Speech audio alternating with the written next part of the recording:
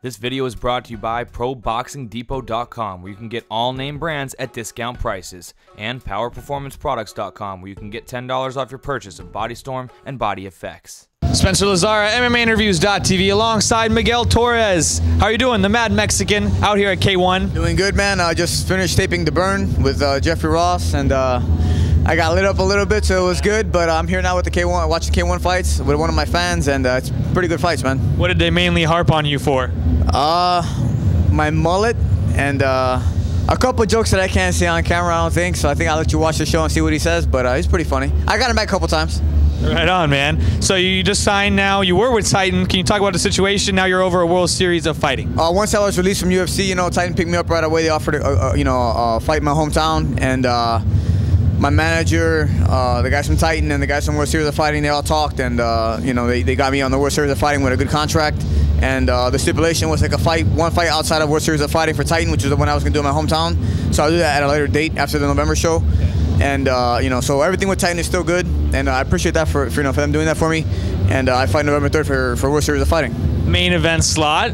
Is there any opponent? Anything you can tell us about what's going on there? They have a couple of opponents in mind. One of them's having some issues right now, so they're trying to get everything worked out with the contract. There's contract issues, and once they figure that out, I know exactly who that man is. Yeah, you probably know who that is, for sure.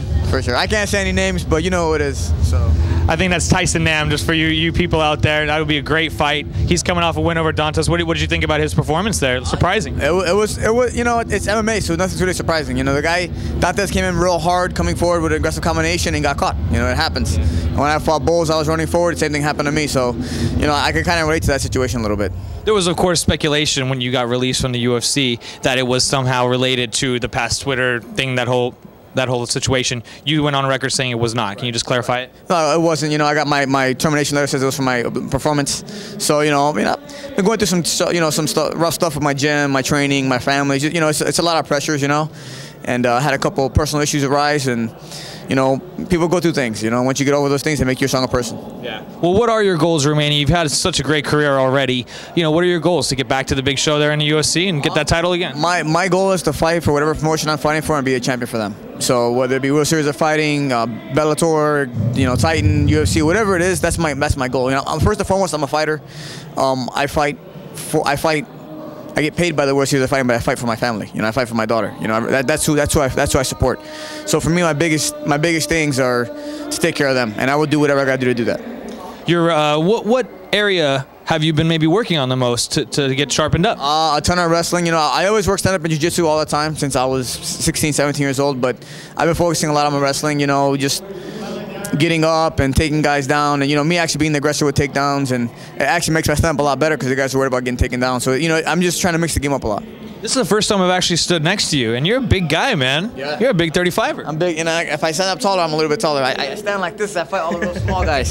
So I'm not, I'm 5'10", so I'm not that small. So the weight cut, how is the weight cut going up in your years now? You know what? I've never had a problem making weight. My last fight, before my training camp, I was about $165. I was never that heavy before.